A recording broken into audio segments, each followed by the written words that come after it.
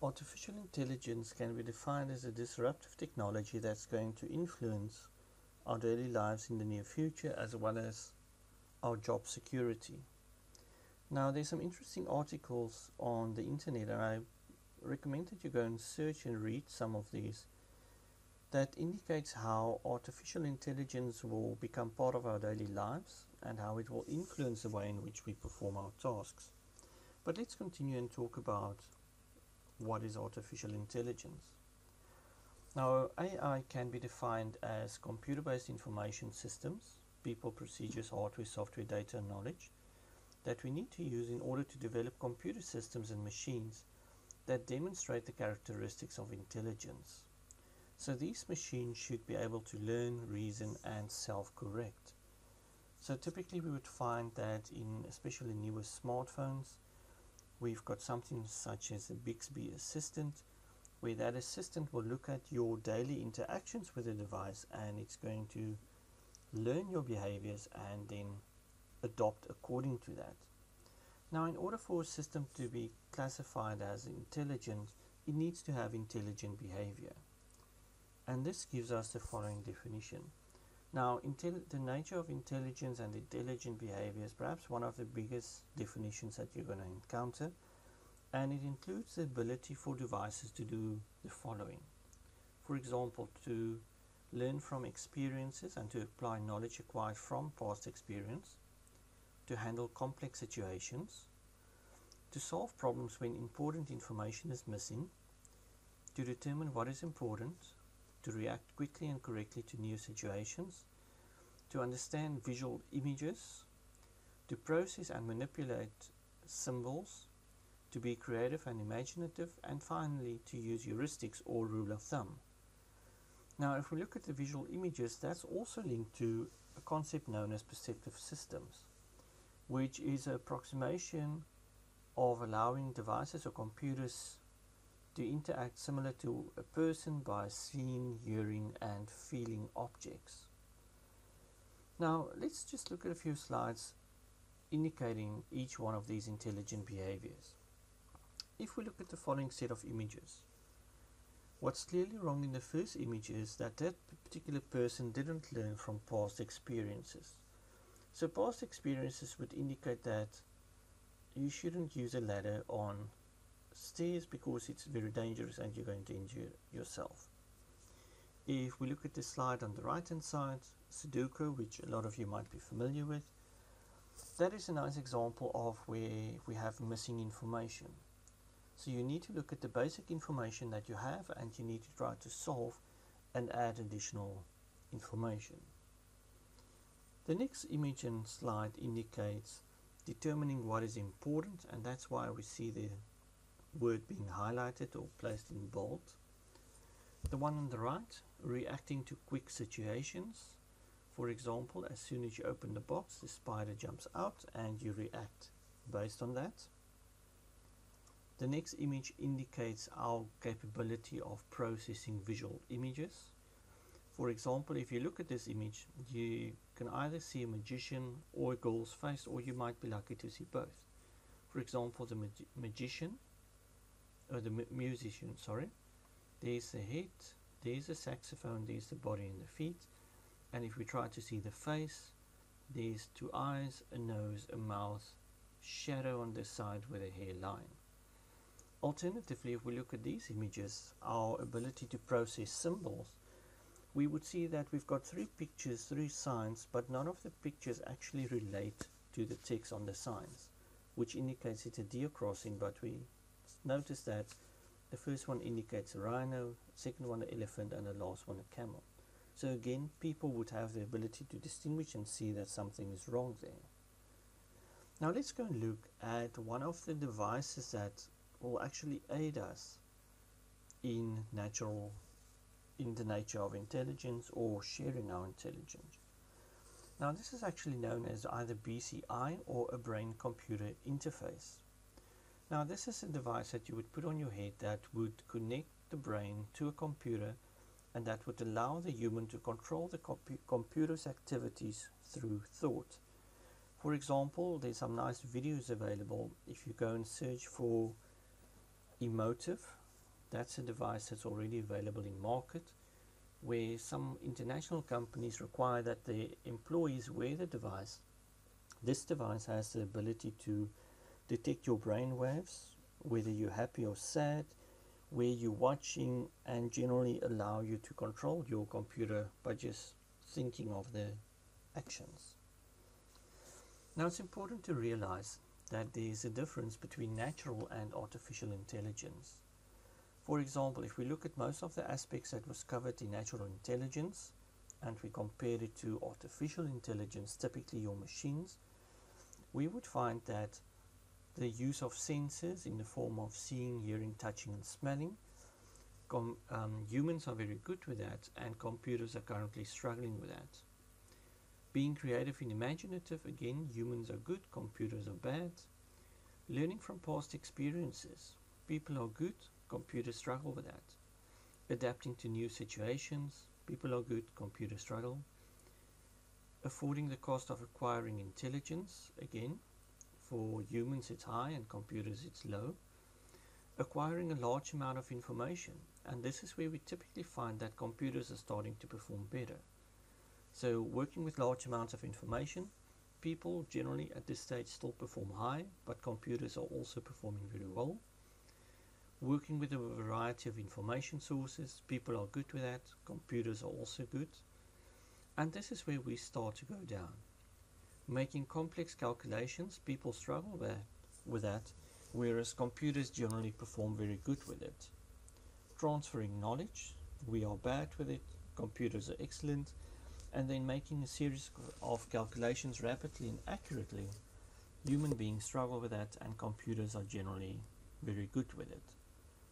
So we're starting to see that computers are trying to look at the abilities that they struggle with, and they're trying to improve that in order to be more human-like.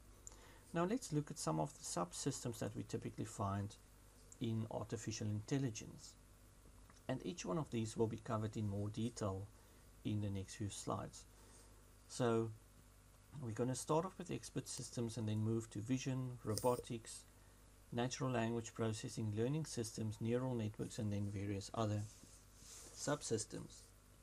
But let's start by looking at expert systems. Expert systems are typically hardware and software that stores knowledge and that makes inferences similar to what a human expert would be able to do. So we're going to look at this in more detail by looking at the components of expert systems and how these can be used. But before we do that, let's look at some other subsystems. The first one being robotics.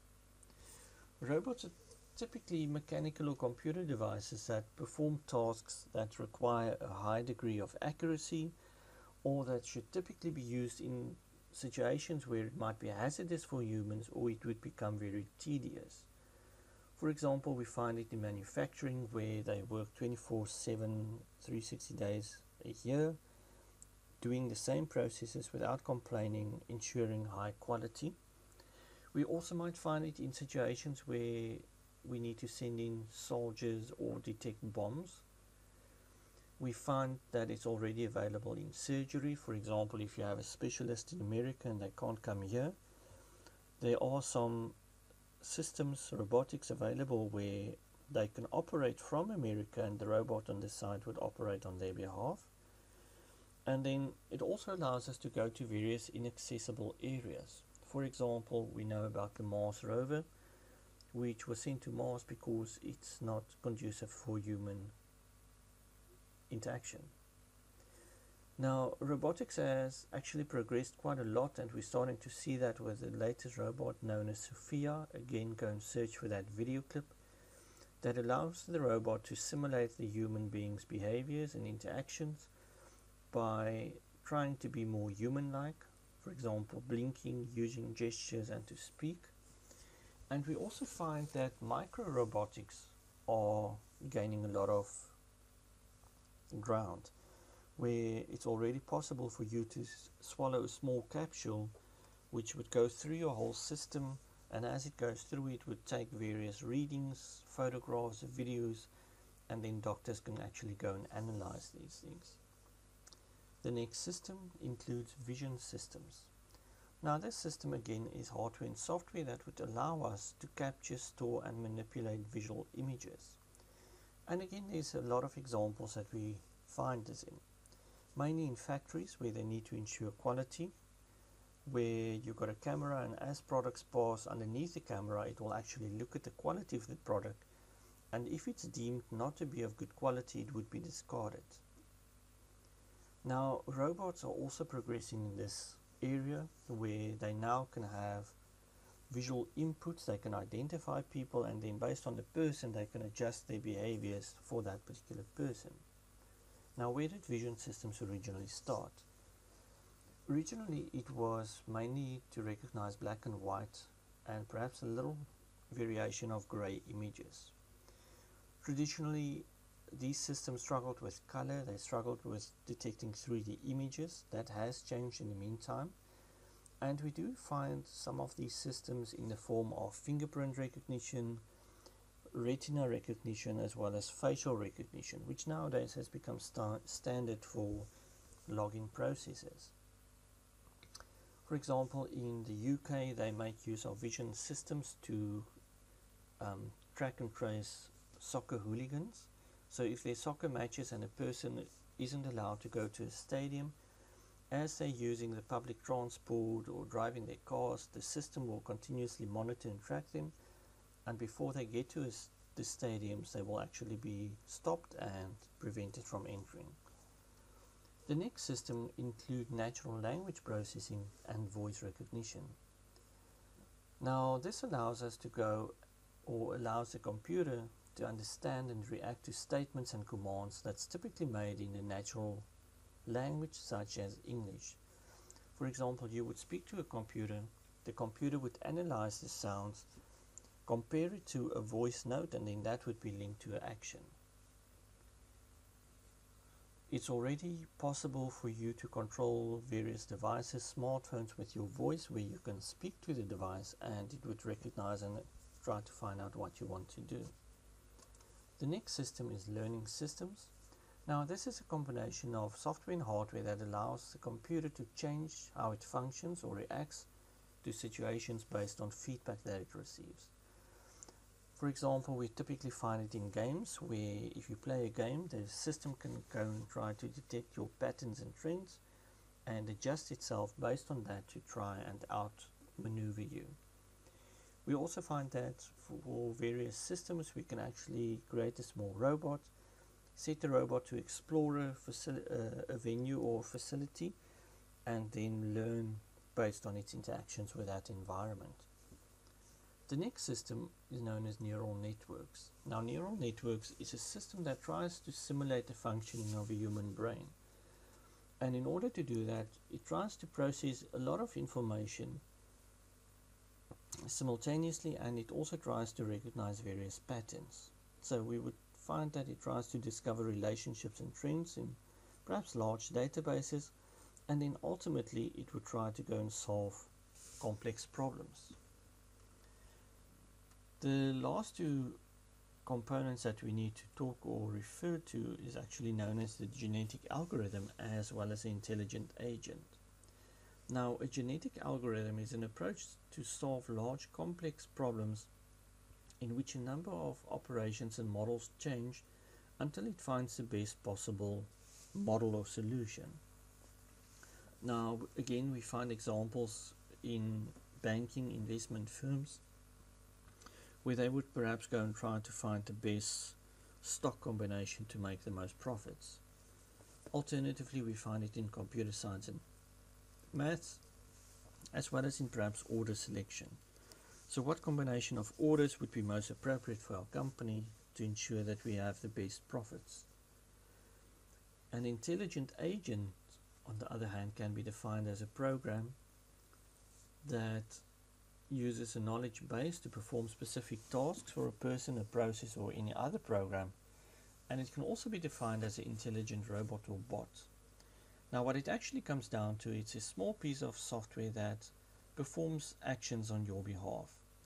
For example, if we think in terms of sports agents, instead of a sport agent looking for new talent, athletes, We can have an intelligent agent that would go on the internet, look at video clips, look at results, perhaps popularity of people, and thereby identifying possible athletes that should be approached or that should perhaps be invested in. In our next section, we're going to talk about expert systems.